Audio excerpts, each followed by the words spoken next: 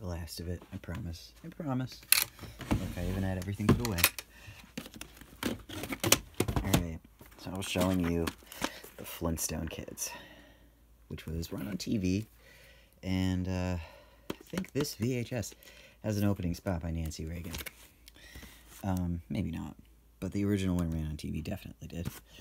But it was sponsored on VHS proudly by Procter & Gamble.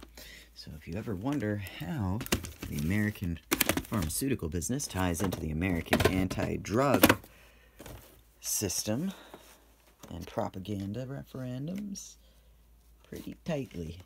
And then there's, of course, the classic cartoon all-stars to the rescue.